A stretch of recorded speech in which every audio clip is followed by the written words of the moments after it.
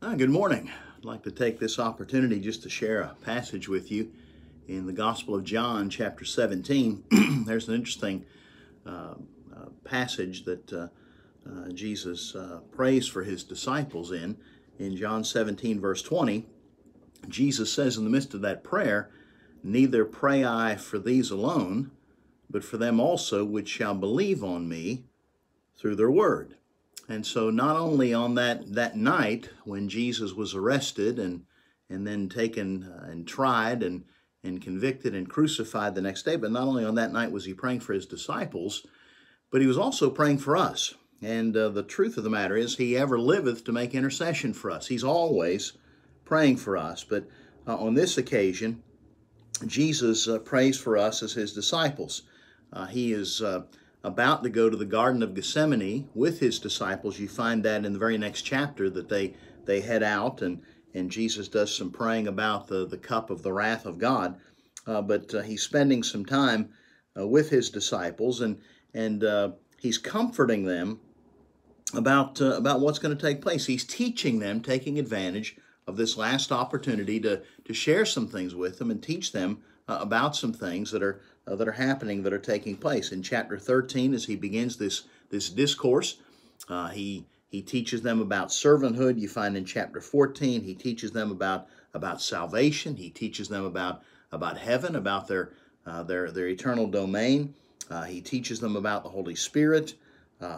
Numbers of things that Jesus shares with them. He talks to them about the importance of unity, and we'll talk a little bit about that this morning. But in chapter 17, he prays. It's Jesus' intercessory prayer. He begins his prayer at the beginning by praying for himself. He's praying in anticipation of rejoining the Father in the glories of heaven, and he's just praying for himself. In verse 6, he turns his attention to praying for his disciples, and he didn't just pray for them that night. Again, he's praying for us as well, that all the things that he wants for them would be true for us as well. And it's a critical prayer. It's one of the last prayers that Jesus prays. Again, he goes into the garden after this and does pray with his disciples.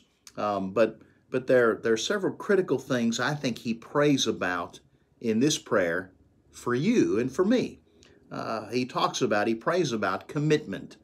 In verse 14, he said, "I have given them thy word, and the world hath hated them, because they are not of the world, even as I'm not of the world. I pray not that thou shouldest take them out of the world, but that thou shouldest keep them from the evil," or from the evil one. "They are not of the world, even as I am not of the world. Sanctify them through thy truth. Thy word is truth. As thou hast sent me into the world, even so have I sent them also into the world. And for their sakes I sanctify myself, that they also might be sanctified through the truth. Neither pray I for these alone, but for them also which shall believe on me through their word." Interestingly, as he's praying about their commitment, he wants it to be marked by some things. And in all reality, if we really are committed, then our commitment to Christ will be marked by a few things. He prayed that they would be separated from the world. And what he's praying about is not that we move to some commune on a hillside out in the middle of nowhere. That's not the separation he's looking for, and not necessarily that we tuck ourselves away in some mausoleum somewhere. But he's talking about the idea that we keep ourselves from the influence of the world and the influence of the prince of the power of the air, the evil one who influences the world. We don't think like the world. We don't act like the world. We don't live like the world. We have a different perspective, a different mindset. We think differently than the world thinks. And I think that's been fairly obvious just in recent days, the mindset, the perspective of those who know Christ and those who don't. There's a completely different way that you look at things, even in the midst of a pandemic. I mean, you have a whole entirely different perspective if you know Christ. So we don't think the way they think. We have different values than the world values. That's being separated from the world. We have a different purpose. Our purpose isn't about self. Our purpose is about Christ. It's not about making ourselves comfortable, not about gleaning and acquiring and achieving for self. It's all about doing what we do for the glory of God, for the glory of Christ, exalting Him and honoring Him. And then ultimately we have a different destination, and that changes everything, a completely different perspective, because we know where we're going to spend eternity. It's hard to threaten us with the things of this world, knowing that what we have awaiting us is far better than what we have here. And so he's praying that they'd be separated from the world.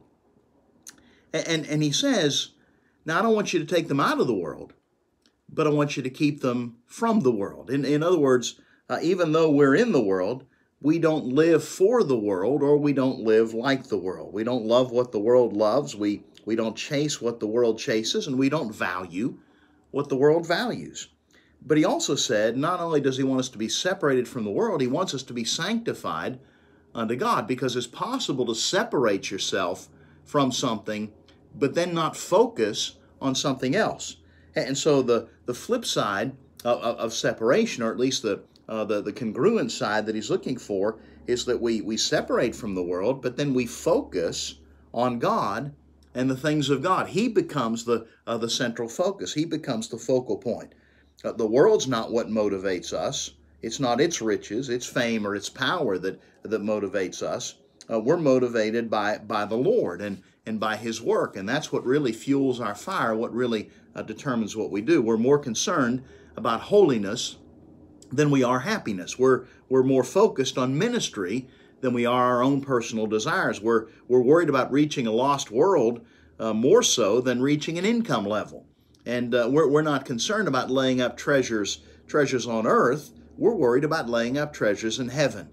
And so Jesus is praying for their commitment, that they would be set apart unto Him. They'd be separated from the world. One of the realities that certainly is true in this world is most people are committed. I mean, in all reality, everybody to some degree is committed. But the thing is, we're committed to all sorts of things.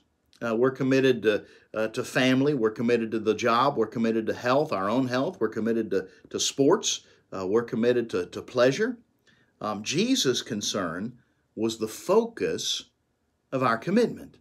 And so as he's praying, he wants our primary commitment to be Him. And that ought to override, it ought to overrule every other commitment in life. And so the question this morning really is, what are you committed to? What am I committed to? What gets the most of our time? What gets the best of our resources? What really is the focus of our mind, of our heart, of our life? And let me give you this quick thought. I think the reason the commitment is waning, even in the church in our day, is because separation and sanctification are lacking. We don't separate from the world, and we certainly don't focus consistently on Christ. In verse 17, Jesus gave some truths to help. He said, sanctify them through thy truth. Thy word is truth. In verse 19, he echoes that thought, and for their sakes I sanctify myself, that they also might be sanctified through the truth, which again, the word, thy word, is truth. And so Jesus is really intimating that the lack of commitment to the truth, to the word, is what really is fueling the fact we're not separated and we're not sanctified unto Him. If you don't know the word, you can't do the word.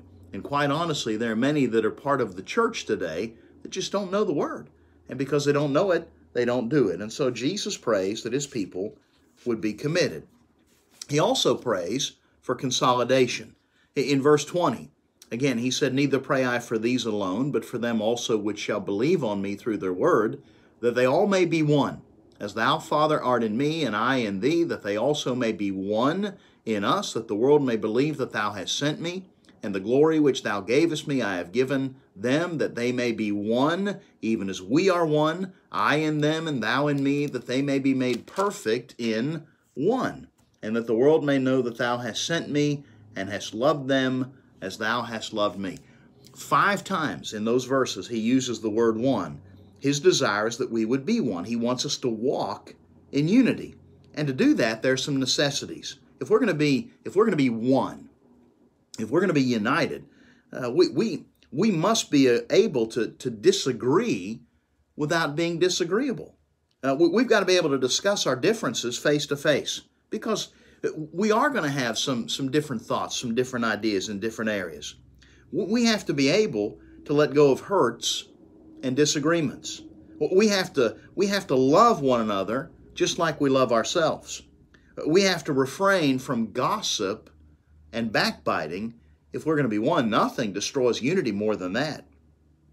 We've got to allow our others to have opinions which differ from our own.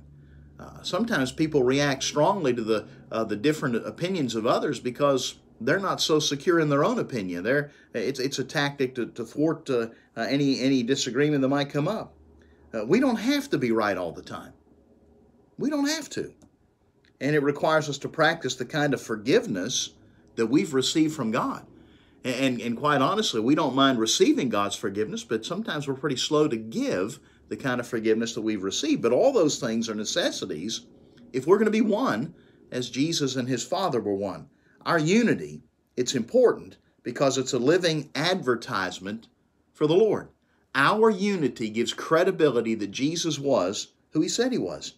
It says to a lost world that Jesus is the Christ, he is the Son of the living God. And I would submit the flip side is true as well. If we're not united, followers of Christ, if we can't be one, then we're telling a lost world that Jesus really wasn't who he said he was. And that is an incredibly huge stumbling block. And I would warn us, we do not want to be a stumbling block to the little ones, to those who don't know him. And so Jesus prayed that his people would have unity. The third thing he prayed about was not just commitment and consolidation. He prayed about completion. In verse 24, he said, Father, I will that they also whom thou hast given me be with me where I am, that they may behold my glory which thou hast given me, for thou lovest me before the foundation of the world. He told them that he was going to heaven. Already shared that with them. And here's what Jesus said. I want you to be there with me. Man, what a thought. Jesus wants me to be with him in heaven. He wants you to be with him in heaven. And that's not just some idle chatter, because Jesus doesn't do idle chatter. He really wants you to be with him in heaven.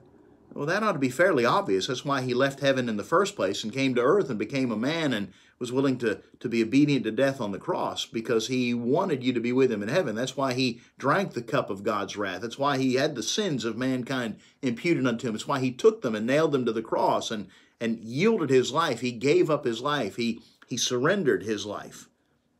It's why he resurrected, that we might be with him for all of eternity. But in order for us to be with him for all of eternity, we have to be saved. And so Jesus' prayer included the idea that he wants everybody to give their heart unto Christ. He's not willing that any should perish, but that all should come to repentance. He wants everyone to know him. And so it's a plea from Jesus to get saved so you can spend eternity with him. But he also wants us to see him in all of his glory. Now, fellas, you've seen me in these earthly trappings, these earthly robes. But the reality is, I want you to see me in my majesty, in my splendor and glory. I want you to see me in my divinity. And in order to do that, again, you have to be saved to get there. And so that night with his disciples, Jesus prayed for you and he prayed for me. And he is still praying for us. He's praying that we'd be committed. He's praying that we'd be consolidated, we'd be united together. He's praying that we would go on unto completion, that one day we'd be with him in heaven for all of eternity. That's his prayer for you. And I hope that gives you some consolation to know that even though he prayed 2,000 years ago for us, that he is still making intercession for us. And I know we implore one another to pray for one another in the things we're going through in life. But the reality is Jesus is always praying for us. Father, thank you. Thank you for your Son. Thank you for his goodness. Thank you for his love for us. And Lord, there's no way we could ever begin to question the love of Christ. And Lord, you certainly have proved that over and over and over again, how much you love us, how much we mean unto you. I thank you for the reality that you're praying for us. Lord, I take comfort and consolation in that, knowing, Lord, that you are for us. God, we just rejoice in you. And Father, I do pray that you'd help us. Help us to be committed unto you. Lord, there's so many things that try to distract us and draw us away from you. But Lord, I do pray we would be committed unto you. We'd be separated from this world. And Lord, we'd be focused, sanctified unto you. God, I pray you'd help us to be united. May we be as one. May we be consolidated. And so, Father, help us to testify to a lost world that you are the Christ, the Son of the living God, by our unity.